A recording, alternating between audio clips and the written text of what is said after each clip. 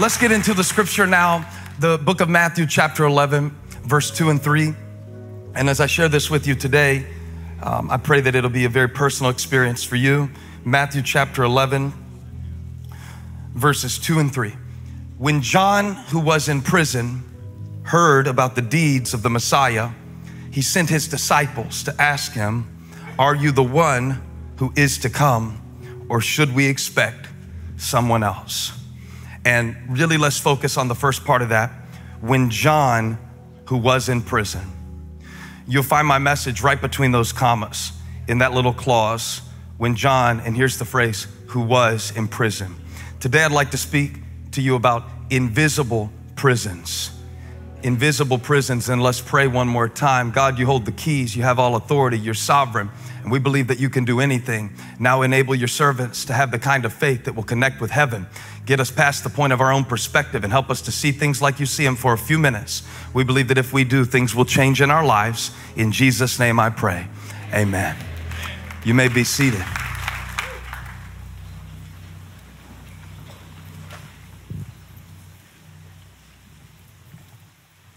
Little OCD, my Bible was on the wrong side of the thing. I have to keep it a certain way. And you know, it's funny, when you're married to somebody, you notice all these little things about them. Now listen, this is not hyperbole. Holly Furtick is pretty much the perfect wife. We don't have the perfect marriage, but she's like, 9.99999 out of 10 on the wife. And even, look at me. I'm not just earning points up here trying to get something started in the afternoon after I preach. I promise you, she really is. And even when we miss each other, just by that 0.000001, it's usually just, she's even trying. And sometimes it's just like, she loves me so much, it messes things up. Like she used to introduce me. We would go to the different campuses and have a campus vision night. And so we'd be like at University City or at Riverwalk, the artist formerly known as Rock Hill. And she'd get up to introduce me like, she'd read a scripture, greet the people, and she would tell them, "Now, in a few moments, our pastor is gonna come preach, and let me tell you, it's gonna be a good one tonight." And they'd cheer a little bit, and she'd say, I'm telling you, he's been studying all day. I mean to tell you, he hadn't come out of his room. I went in the room and he was on his face on the carpet, seeking God and worshiping God. And then he on the way over, he had a napkin out and he was writing his sermon notes on a napkin, and he's just fired up, and I've never seen him this fired up. And I think tonight might be the best message that he's ever gonna preach in his life. And I'm like, shut up. This is too much pressure. Like, I cannot take the expectations. It's like, like everything she says, it's like, I can't possibly make it this good. Get up and tell them I've been sick and the kids have been crazy, and it's just a miracle that I'm here. And then, I could just jump over that. I could dunk on that. Just set the goal about 5 feet. I could dunk on that. You know what I'm saying? But she puts it up so high, I can't possibly reach it. It's about expectations. Marriage is about expectations. I could preach a seminar on that. Let's do it another time, because it's just the idea of when you don't understand someone's expectations, you can't make sense of their disappointments. And faith, when you get to the essence of it, is an expectation, a confident assurance that a negative circumstance still holds the potential to produce great purpose in my life. Come on, shout on that. I'm gonna teach y'all where to shout. Y'all been coming to church too many years to not know where the shouting part is. That's the shouting part. It means I can walk into something dark and light it up because of my faith. Because the light of the world lives in me. You say, Jesus is the light of the world. Absolutely, he is, but guess where he lives? It's an expectation. Faith is an expectation to know that even if the sequence of things doesn't make sense in my life, that God, who lives outside of time because he is eternal, knows the end from the beginning.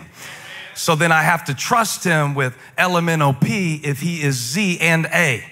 And if A is related to Z because he is Alpha and Omega, beginning and the end, the first and the last, my faith is an expectation that before the movie even starts, he's already shot the closing scene.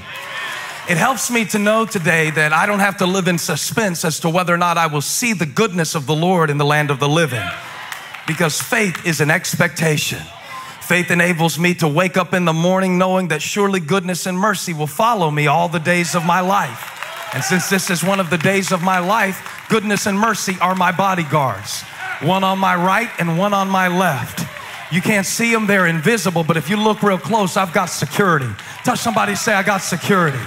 Goodness and mercy, the favor of the Lord is the filter through which I view the fights of my life, knowing this, that he who began a good work in me will be faithful to complete it. Don't know when, don't know how, not even sure what he's doing yet, but my faith gives me an expectation now unto him who is able to do immeasurably more than we ask or imagine, according to his power that works mightily in us, not according to my preference, not according to my understanding or the finite,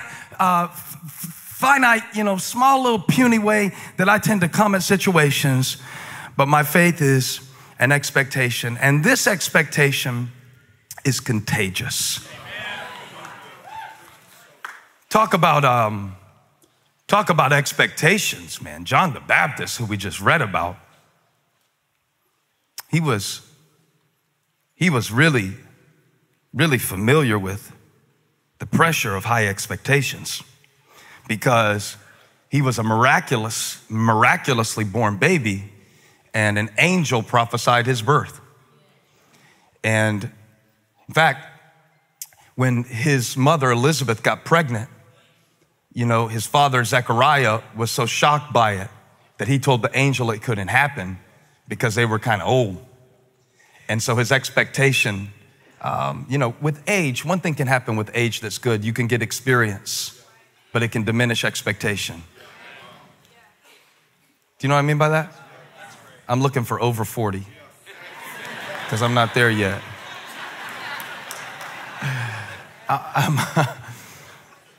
I'm familiar with this, but John was born, but before he was born, you have to understand that he was the voice that prepared the way for the Lord, that the entire nation was expecting to deliver them from oppression. That was their expectation of the Messiah. They'd looked for hundreds of years and centuries, so that this generation that was alive at the time of the birth of Christ had heard the stories, the rumors, and the rumblings about the possibility and potential of his coming into the world. And this expectation from their heart was that he would then set them free from oppression, whether economic or political, or deliver them from their circumstantial containment. There's an expectation. And one thing you got to do when you have an expectation is make sure that you connect yourself with people who have a similar expectation. And this is important because expectation is contagious. Say that out loud. Expectation is contagious. Those of you watching this message, you didn't get to be with us in worship. I had everybody in the church turn to each other, and I had them check with their neighbor and make sure that their neighbor was the right neighbor, because I don't want them sitting next to anybody who's not expecting God to speak today, just gonna play something on their phone, Candy Crush or whatever game is popular now. I don't play that stuff. I read my Bible in my free time. I'm just kidding. I read my Bible, watch YouTube in my free time. But I was just having them check, because expectation is contagious. Here's how contagious it is.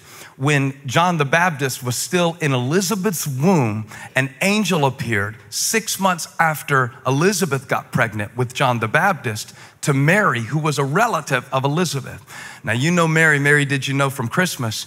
She was told that she was gonna have a baby and she hadn't had relations, and it's kind of hard to believe a revelation that completely contradicts the circumstances surrounding it. So the first thing that she did when the angel left was go into the hill country to see her relative named Elizabeth, because the angel said she's also expecting. The best thing you can do when you are expecting is to get around somebody else who's expecting. If you get around somebody who's expecting, your expectation will rise. That's why I come to church, to be honest with you. Because you know what? I could watch it on my phone, but there's something about being in an atmosphere with people who are also expecting. You know what? If you're watching this message in your house, next time you watch it, invite somebody over and y'all drink some coffee together and get some expectation between the two of you, and get a Bible and break out your Bible and stand up on your feet while I'm preaching. Even if you're watching in your kitchen, if you got somebody next to you, grab them right now and tell them, I'm expecting something. And what I need is somebody who will help me with this expectation. Because if I don't get around somebody who's expecting something,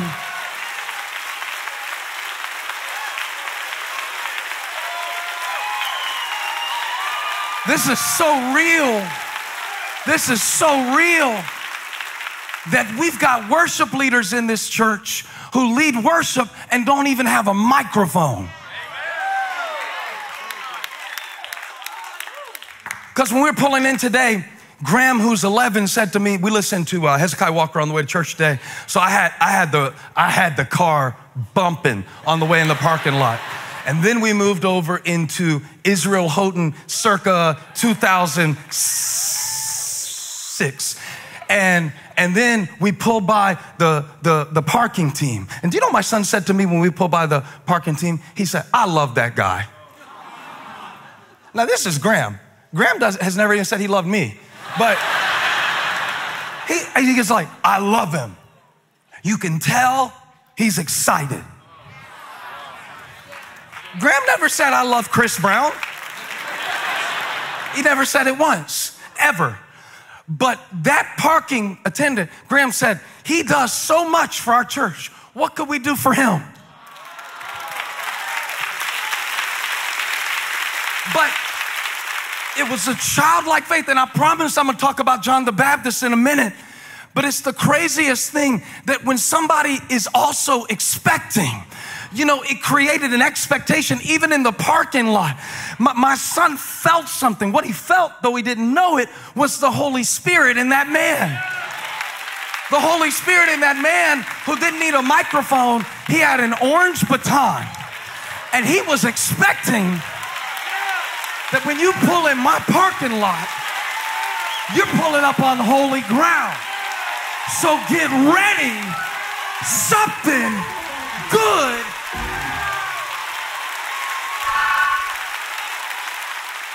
I'm expecting something. So when Elizabeth and Mary got together, Mary said, oh, I just got bumped. Mary said, what do you mean I just got bumped? This is the New Modern Stephen Furtick translation of Bible. What do you mean you just got bumped? She said, when you got here, the baby in your womb made the baby in my womb leap for joy. Now you can't see it, it's invisible, but something in you, the Jesus in you, the Christ in you, I'm gonna calm down in a minute and preach, but somebody who's got a purpose on the inside, shout like you're expecting the greatest days of your life.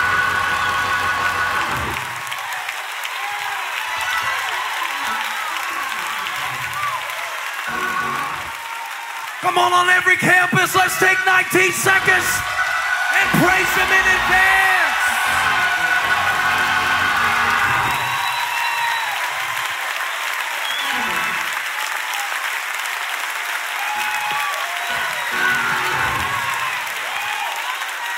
It's all right. It's all right. It's all right to be expectant. It's all right. It's all right. It's all right to love Jesus. It's all right to be enthusiastic. It's all right. It's all right to lift up your eyes to the hills and know where your help comes from.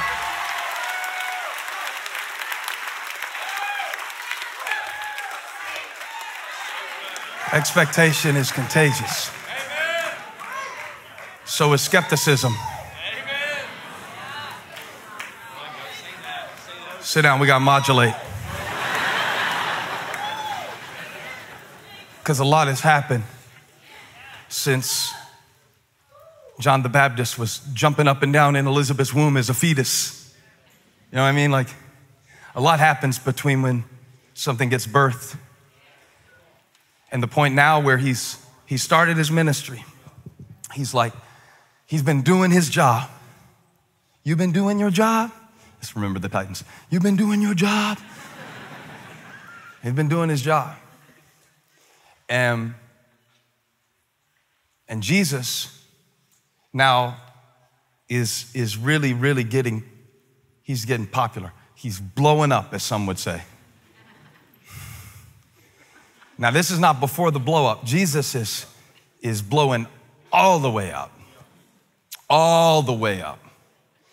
And John, according to the text, is in prison. When John first saw Jesus as an adult, and whether or not they had much contact during their teenage years is not recorded in Scripture. But one thing we know is that when John saw Jesus at one point when he was baptizing in the Jordan River, John identified Jesus not by the activities that he did, but he identified him based on the essence of who he was, which is really important in how we relate to God. Because if we only learn to identify God by what he does and what he does for us, then our expectation will be attached to his activity. And that's dangerous. It's very dangerous to have a low expectation of God. Then you just live the life at the level of your disappointments and then wonder why everything turns out exactly the way you imagined it to turn out because you didn't have any faith for anything else. It's a self-fulfilling prophecy.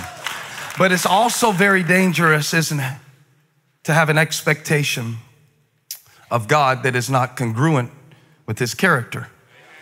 And this is where it gets difficult for us, because dancing babies in the womb is one thing. But now, when John, who was in prison, not in prison for a meth lab, not in prison because, not in prison for a domestic disturbance, in prison for standing up to a wicked king, Herod, and because he wouldn't say what was expected of him to be said because he was a prophet and he didn't operate like that. And he was kind of rough, y'all. John the Baptist was, if he had a Twitter account, it would definitely need to be suspended. He would definitely be deplatformed in this day. In this PC day, John the Baptist would not have much of an audience, but he was very popular in his time until Jesus came. And when Jesus came, he said, look, Lamb of God takes away the sins of the world. Don't follow me, follow him. John 3:30, he must become greater. I must become less. Follow him, not me. Whole reason I'm here is to point to him. Here he is. Y'all go with him. I'm gonna do my thing. I prepared the way. I'm just a voice. I'm not the one. I'm just a voice pointing to the one. So I know my place. So I'm gonna fall back now so he can do what he came to do. And what he came to do, watch this, was to judge the unwickedness and to bring the people to repentance. That was John's favorite message. He loved that word, repent, repent. He just preached it all the time. And when they would come out to be baptized by him, he would call them names. He one time called the Pharisees a brood of vipers. I thought that would be an interesting way to welcome the campuses one weekend. And yet there was a prophetic power to his ministry that people were attracted to, because he would say things that were true whether they wanted them to be true or not. And yet that same spirit, and I really want to isolate this. I didn't do it last night, but I was thinking the same thing that made him so great got him in trouble. The same thing that made him able to just take a stand and I'm not moving and this is how it's going to be. Repent, repent, repent. Let me show you one example. Can I show you one example of what his message was? So he's out baptizing at the Jordan.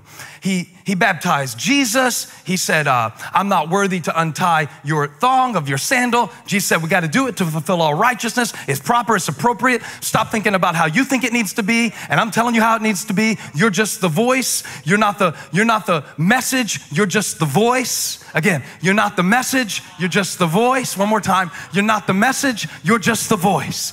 And so he baptized Jesus in obedience, even though it didn't make sense. And now watch this. This is something that he said that shows us what his expectation was. And if you don't understand his expectation, you can't make sense of his disappointment. This was his expectation of the Messiah. This was his expectation of the one that he gave away his ministry to. This was his expectation of the Lamb of God who takes away the sin of the world. And it's found in Matthew chapter 3. Watch this, he's talking to the crowds. I baptize you with water for repentance, but after me comes one who is more powerful than I, whose sandals I am not worthy to carry. He'll baptize you with the Holy Spirit and fire. Watch this, verse 12. His winnowing fork is in hand. Ooh, that's what you use to get the chaff out. The wickedness, you winnow it out and you separate the sheep from the goats, the good from the bad, the righteous from the wicked. He's got his winnowing fork. He's here now, and it's about to go down. It's about to get good. The Lamb of God is here, and he's got his winnowing fork in his hand, and he will clear his threshing floor, gathering his wheat into the barn and burning up the chaff with unquenchable fire. It's about to be fire. The Son of God is here. It's about to be fire. He's got a fork, and he's about to start a fire. And he's burning up all y'all that don't want to do it and get right and get left and, you know, all this stuff. John the Baptist had a church sign. It would have all those things about hell on it, you know, about the fire and the wicked and the righteous and turn or burn. And, you know, and he's got his fork in one hand. Now watch this. He's in prison now. He's in prison now. And something is making him doubt what he was so sure about from the time even before he was born. What he knew before he was even born, he's now doubting in this prison. Sends messengers 100 miles on foot just to ask Jesus one question. And I get it, because, you know, we're supposed to be partners. And here I am in prison. And all I keep seeing is you healing people, blessing people. All I keep seeing is the reports of how awesome it's going for you. But I stood up to a king, and I'm here in prison. And here's what he's wondering. Did you catch it in the verse? He said, are you the one, or should we expect someone else? In other words, is it always going to be like this? In other words, I thought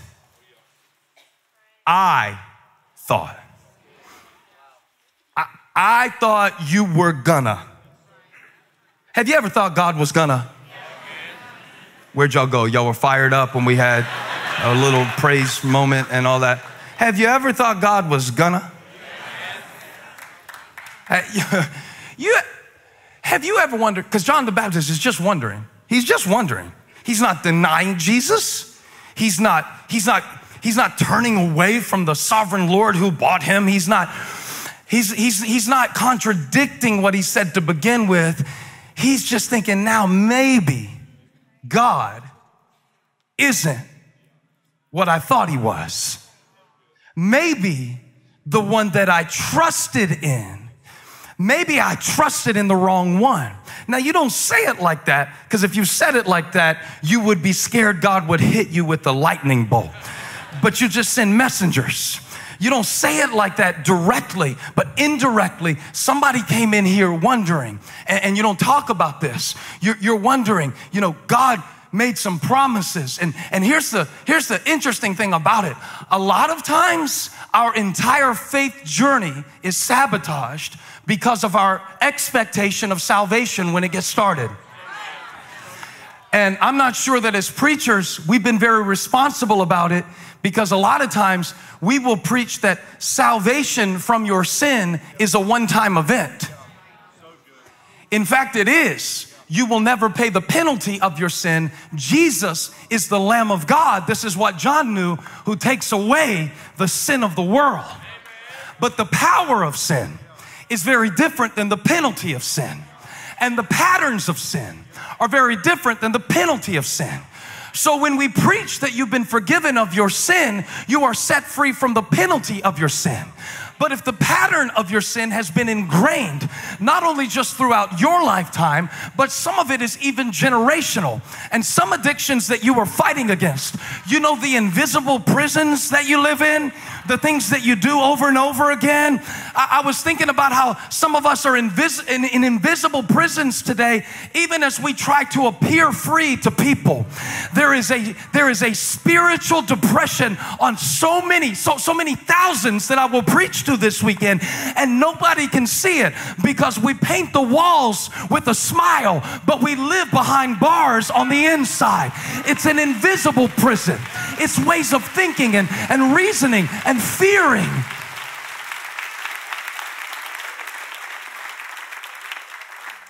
Because when I realized John was in two different prisons at the same time, it clarified the text for me. One was the one that Herod Antipas put him in for saying what he didn't want to hear, but the other one was an invisible prison. The other one is one that I'm all too familiar with. This is the prison of your expectations.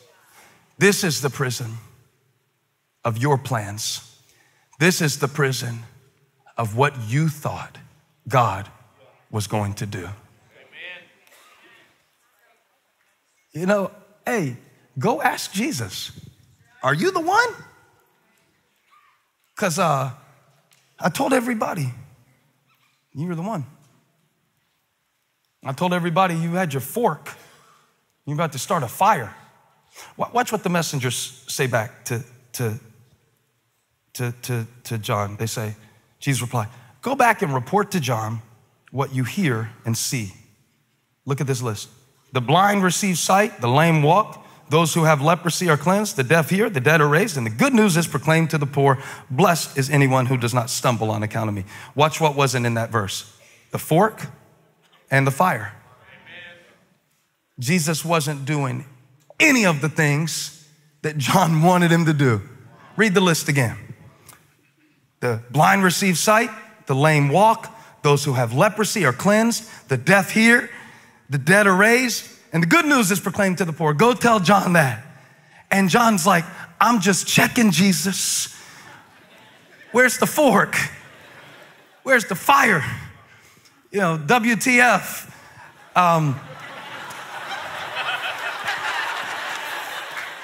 You ever had a moment? Why y'all hate me today? You never had a, where's the fork? Where's the fire?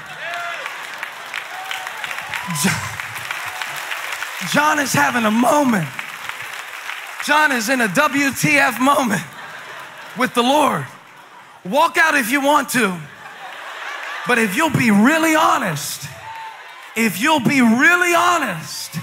there are some things in your life you're trying to figure out right now. Come on, where is it? Where is it? What in the world is this? Somebody shout, what is this? What is this? Yeah, I don't know. I just need to know because I thought you were gonna. And that is the prison that we spend so much of our lives in. What we thought God was gonna do. But I got a question for you. What if he really is able to do immeasurably more than you ask or imagine? What if he wants to do something so much better than your mind can comprehend? Would you be open to that?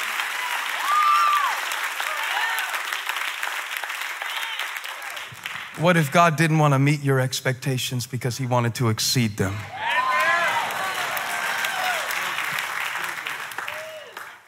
And now I'm going to make you sit back down because you're not going to like this.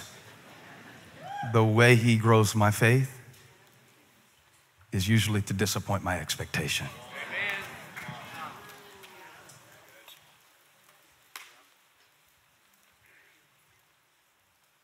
John's like, this is what I gave up my ministry for. This. I gave my life to Jesus and I'm still struggling with depression and anxiety. This. Because it was your expectation of deliverance that is causing your disappointment. Go tell John, watch this. Blind see, the deaf hear, the lame walk. Tell him I'm touching people that nobody else would touch, that were quarantined because of this dreadful disease called leprosy. And they're able to go back to their family because they're cleansed and they can live their life. Tell him all that. But you know, he's not making this up, right? This is what he came to do. This is what he announced that he came to do in Luke chapter 4. He said, the Spirit of the Lord is on me, because he's quoting Isaiah 61, because he is fulfilling the prophecy. Not fulfilling their preferences, fulfilling the prophecy. It's very different. He's fulfilling what he said he was, not what they thought he was going to be. That's what God is trying to deliver us from. You see it? From what we thought he was going to be. He's so much bigger than that. He's so much better than that. His plan is so much bigger than that. His purpose is so much greater than that. And John said, are you the one? He said, go back and tell him that the deaf hear and the blind see and the lepers are touched and the eyes of the blind are open and the ears of the deaf. This is all from Luke chapter 4. Look it up. When he unrolled the scroll, when he stood up to read in his hometown, and he said, this day is this prophecy fulfilled in your hearing. I came, the Spirit of the Lord is upon me, for he has anointed me to preach the good news to the poor, recovery of sight to the blind. He sent me to open deaf ears. He sent me to do all this. But one thing he left out when he sent the message to John, and this is crazy, Zach, because I know how much you love the Bible, so it's going to blow your mind. The only thing that he left out, he added some stuff to it, but he left one thing out: freedom for the prisoners. Look it up right now. Reference me. It's in Luke 4. I can wait. I know I'm right about this. Unless you got some weird Bible that you made for yourself. Luke 4. It's like 18, 19, something like that. What's it say? 18, 19? What does it say? Spirit of the Lord's upon me. This is Rick Parker, the one that y'all always hear on the podcast. The one you. Hey, Rick. You know you're famous on the podcast. He's the one always talking back to me. The country guy. He's always talking back to me. People ask me all the time, who's that country guy that's always talking back to you? That's Rick Parker. What does it say? Yeah. Gospel to the poor. Heal the broken heart. Liberty to the captives. Where's that? He said, tell John, I'm doing it all. Tell John that everything I said I would do, I'm doing it. But what I said I would do is not what he was expecting. And tell John that I need his faith not to rest in his idea of who he thought I was. I'm gonna preach this home right now. I need his faith not to rest in whether or not I fulfill his agenda. Look, so many of the things that Jesus did in the scripture, it was a hidden agenda. In fact, he even spoke in parables, not so the people would get a cute little story about a father and a son, and he ran away and he ate with the pigs and the father welcomed him home. That isn't why he taught in parables. He taught in parables because he didn't want his wisdom to be ascertained with the human mind.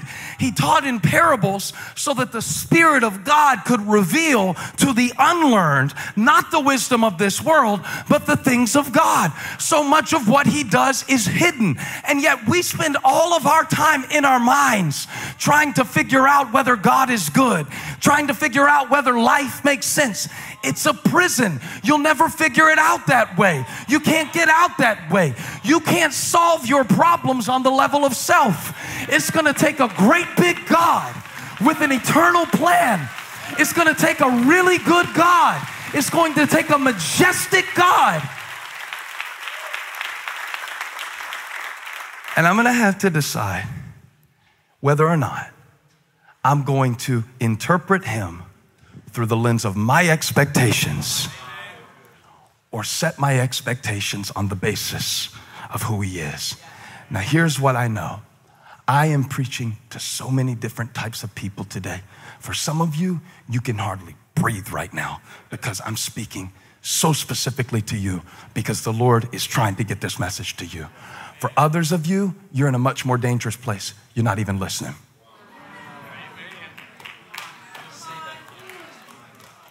You know what God uses to develop your faith? Disappointment. You know what the devil uses to destroy your faith? Disappointment. And I think it's what you do with it. Because it's going to happen. It's going to happen in relationships. It's going to happen in careers. It's going to happen in churches. To where what you thought it was going to be and what it really is. You know, I don't even like the way this Bible story goes, because what I want to happen next in the story is that the angel of the Lord comes, breaks John out of prison, and John goes on to preach the gospel, and he has more success and double for his trouble, like Job, like never before, and the Lord restores the years the cankerworm is wasted, and we can have good church and all get a serotonin hit, go home, be happy, and watch a NASCAR race. But what I'm thinking is, I need to tell you that the way you expect this story to end, since we're talking about expectations, is not necessarily the way that it does. Because John doesn't get out of prison in Matthew chapter 11. In fact, in Matthew 14, his head is served up on a platter because the king decides to cut it off him. And yet there's something that's even more beautiful in the text than John getting what he wants. There's something much more profound than John gets what he wants. And what it is in verse 7 and following. Now, this transitional phrase is really important. By the way, who am I preaching to today? That there's been some things that weren't what you thought they were going to be. And it's affecting your faith now. And even in a sense, God is not who you thought he was going to be. And you're experiencing him in a different way than you have a template for. And it's challenging to you. So what happens next is the part of the message that I really want you to take to heart. Because it says, as John's disciples were leaving. What does that mean? Whatever Jesus says next, John doesn't hear it. He turns to the crowd and begins to speak about John. This is significant because what he says next is what he wants the crowd to know about John. What he said before was what he wanted John to know about him. And it's a critical distinction because God never wants your faith to rest on you. He knows how fragile and fickle you are. He said, go tell John that there is a purpose that is greater. There is a plan that is bigger. Say that. There is a purpose that is greater. There is a plan that is bigger. I'm looking for 100% participation on every location. There is a purpose that is greater. There is a plan that is bigger. Look at the person next to you. Say, there is a purpose that is greater.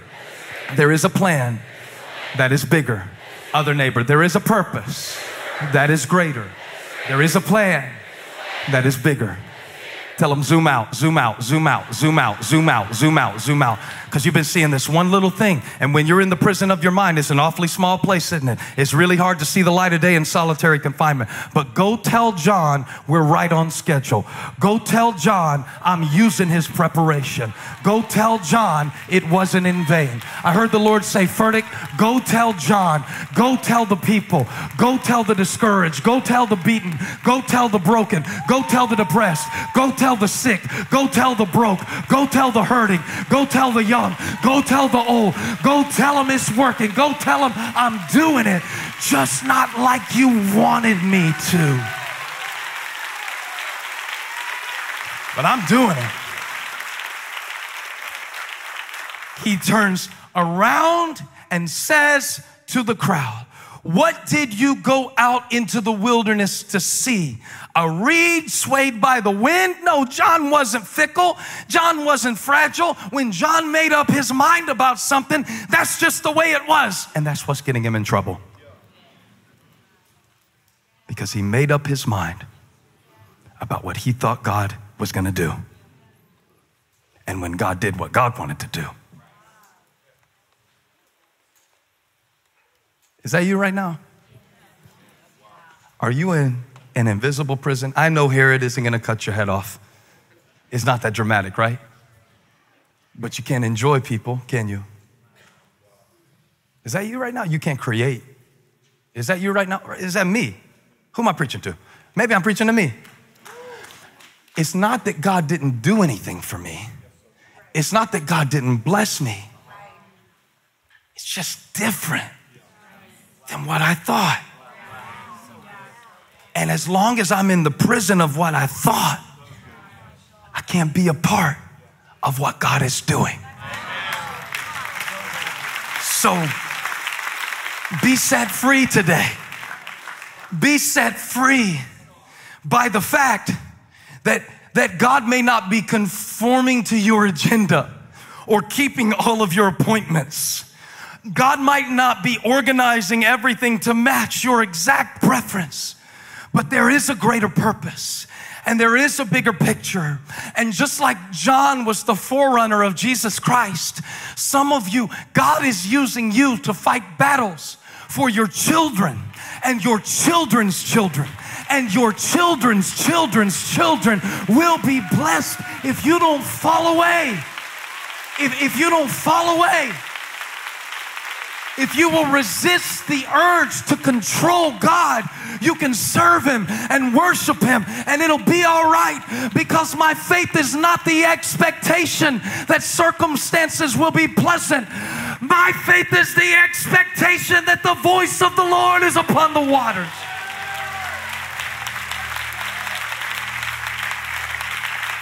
Go tell John, blessed is he who does not trip over the way he thought it was going to be. Blessed is he who accepts what I'm doing in his or her life. And the Lord wants to set you free today from the way you thought that it was going to be. And that's it. And that's it. Because you know what's going to happen once you get set free from the way you thought it was going to be? You can embrace what it is. And you know what God's going to do? More than what you thought He was going to do. The blind see, the lame walk. God's got something better than a fork. God's got something better than a fire. The first place of deliverance is in the area of your expectation. Holy Spirit, I thank you for this moment, and I pray that this message would not fall on deaf ears. Because truth be told, Lord, there is a prison that is not physical. There are captives in here today whose chains are invisible. And I want to pray for them right now, Lord, that you would look into the places of their life where they've been disappointed and where they've been bruised, or even worse than that, where they got their hopes up so high and they made a fool of themselves. And so now it's kind of hard for them to really have an expectation of your goodness. They're in an invisible prison of disappointment, resentment, bitterness. But you said you came to set us free. So you didn't do it physically for John. But would you set us free? Set us free from ourselves. Set us free from our regrets. Set us free from our sin. With everyone standing, where the Spirit of the Lord is, there's freedom. And the kind of freedom that I mean is the freedom from the need to control your life. The freedom from the need to call the shots and to always know the plan. John said, are you the one? I just need to know. And I hear the Lord saying today, yeah, it's me. It's me. It's me getting you through this season. It's me that allowed some of the things in your life that you don't like. I didn't cause all of them, but I'm using all of them. It's me. Go tell John it's me, it's me. It's me. That thing that won't let you go, that's grace. God said, that's me. That thing that keeps pumping in your heart, getting you back up. You fall down 7, you get up 8. God said, that's me. That thing in you that can't always make sense. You know, you should read the Bible. Sometimes you don't. God said, that's me. I want you to wrestle with it. That's me. I don't want you to put me in a formula. That's me. I don't want you to have me in a box. I don't want you to be in this prison of your small view of me. That's me. Oh God of every moment, we come before you now in need of your mercy, in need of your grace. We need to know that you are our shepherd, even if we go through a valley of the shadow of death. And I thank you now, Lord, that as this word has gone forth today, across multiple campuses, across multiple continents, that you are confirming your presence to your people. Right now, if you would just lift your hands. God said, it's me. It's me that you need to make sense of your life. It's me. Lord, I thank you that there is a bigger picture. We do not see in full, we see in part, we prophesy in part, we speak in part. But when that which is perfect has come, that which is incomplete will be taken away. Until that time, Lord, we trust in your presence. We trust in who you are. You're still the Lamb of God that takes away the sin of the world. You're still the King of our life. You're still the hope and foundation that our lives are built on. You're still the solid rock on which we stand. All other ground is sinking sand. It's you, God. It's you that we worship, and it's you that we trust. It's not ourselves. It's not our circumstances. It's you. Somebody say, it's you. It's you that I need, Lord. It's you that fulfills me. It's you that completes me. It's you that makes ways. It's you that opens doors. It's you that sets the prisoners free. It's you that broke the chains. It's you that I'm looking to. Promotion doesn't come from the east or the west. Promotion comes from you. It's you I'm counting on. It's you I'm looking to. It's you I'm leaning on. It's your everlasting arms. It's your mighty hand. It's your outstretched power. It's your grace that we need. It's you, Lord. It's nobody else. It's you. Our help comes from you. Our strength is in you. Our trust is in your name. And we worship you now. Thank you for watching the Elevation Church YouTube channel. Don't stop here. Join the eFam, our online extended family, and join us live every Sunday. Subscribe to this channel so you don't miss a single video or live stream, and share this with a friend. You can also support the ministry by clicking the Give Now button to help us continue to reach people around the world for Jesus Christ. Thank you again for watching. God bless you.